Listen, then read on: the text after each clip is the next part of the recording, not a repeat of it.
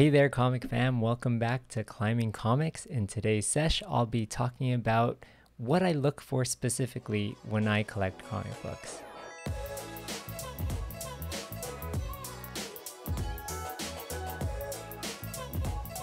Hey there again, comic fam. Welcome back to Climbing Comics. In today's episode, I wanted to take a little bit of a look at how and what I collect in terms of what's out there, right? So you'll see things at face value from what you see on the cover, but then there are other things that you may not necessarily notice, that I necessarily did not notice when I first came back into comic collecting. So a lot of people call these things variants, right? So variants mean a lot of things is what I've come to learn. So variants in terms of covers of the comic books means that it's the exact same book inside, but the cover may be different. You have a variant cover. You could have different artists doing different covers. You could have ratio variants. So a comic shop would get a certain cover if they bought X amount of books, right? So that's one type of variant.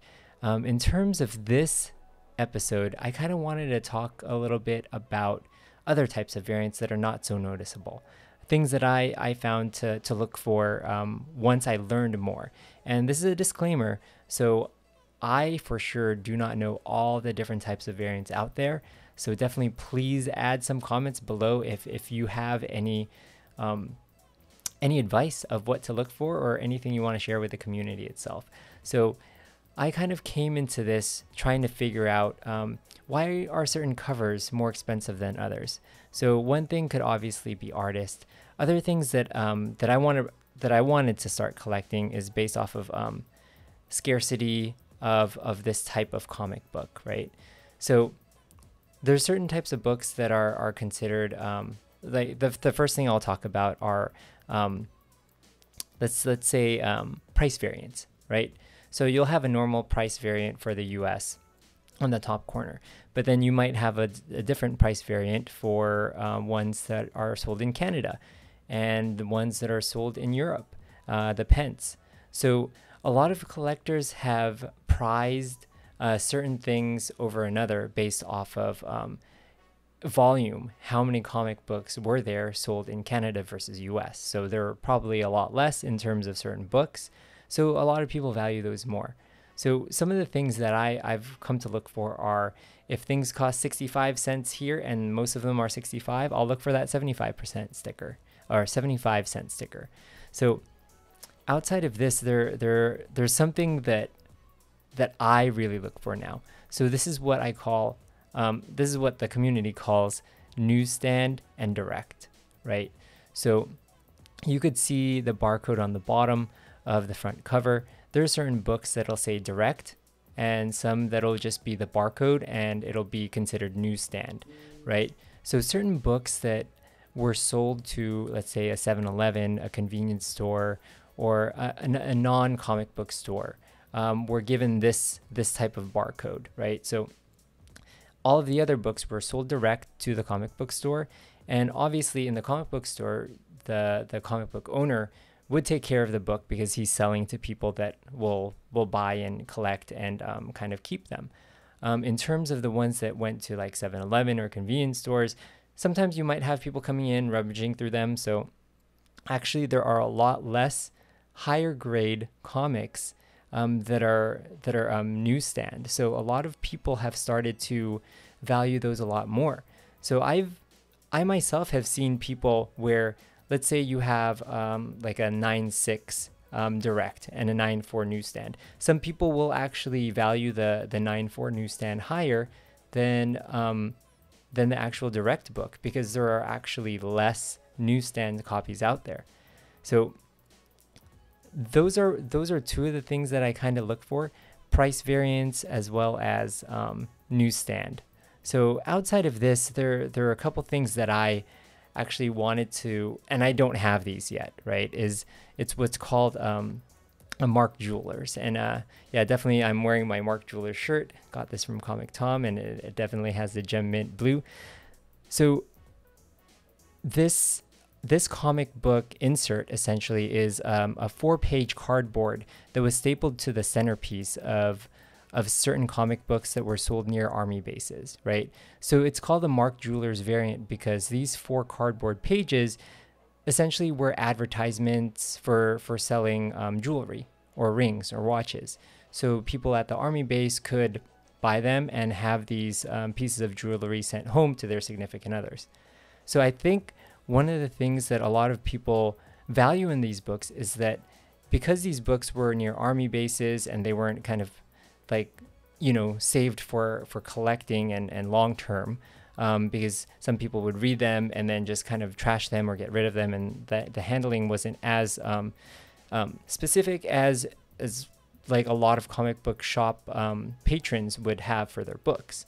So you don't find as many of these Mark Jeweler variants, but one piece of advice that was given to me, and I definitely want to share with you all, is that let's say you're at a comic convention or you're at a comic show, and then you're kind of piecing through all of the long boxes.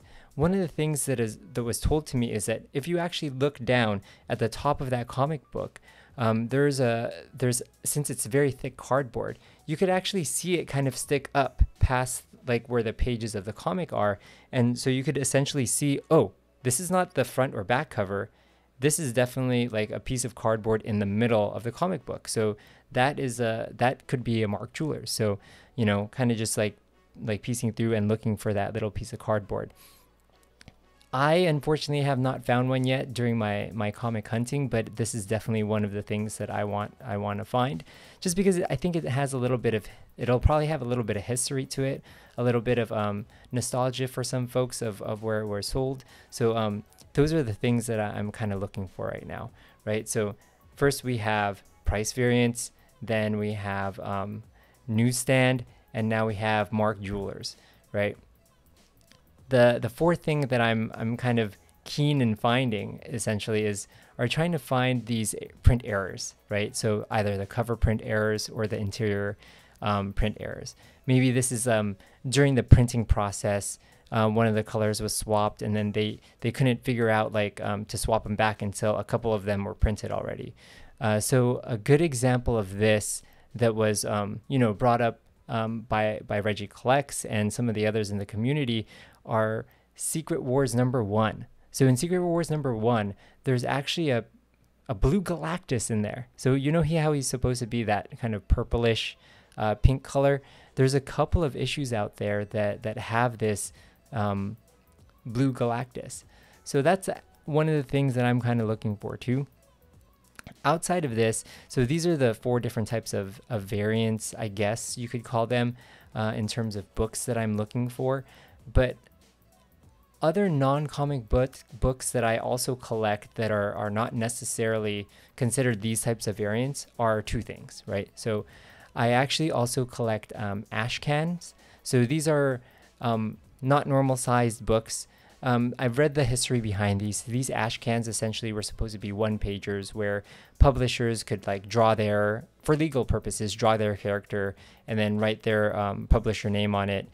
Legally have that publisher say that they're the first person printing this character, and then they would toss it. So I guess that's how they got the term ash can. But now it's kind of being pulled in to other types of books, right? So these are books that are weird size, like smaller size, large size, 1 or 2 pages. So I recently got an ash can, fortunately, from one of my LCSs, and it's The Last Ronin. So it's one of those 2-page books where it's kind of nice to have because it's like this first sneak peek at this character. Lastly, one of the things that I really like collecting, I'm not sure if many other people do. Maybe my friend Hydra Collectibles also collects these. Are Mighty World of Marvel, UK Marvel reprints of Marvel stories. So I found out these reprints came out in about 1972. They came out monthly. So these were reprints of, early on stories of Marvel, right? So Amazing Fantasy 15, you have Fantastic Four #1, Hulk #1 as reprints. And then it's such a weird size. It's kind of like a magazine size book. So this magazine size book, you don't get the cover that we get here in the US, where it's kind of that glossy paper. It's actually newspaper. So I think like as I page through them and I read them, I was like, this is just like reading a newspaper. So I know it's kind of that 4-color print.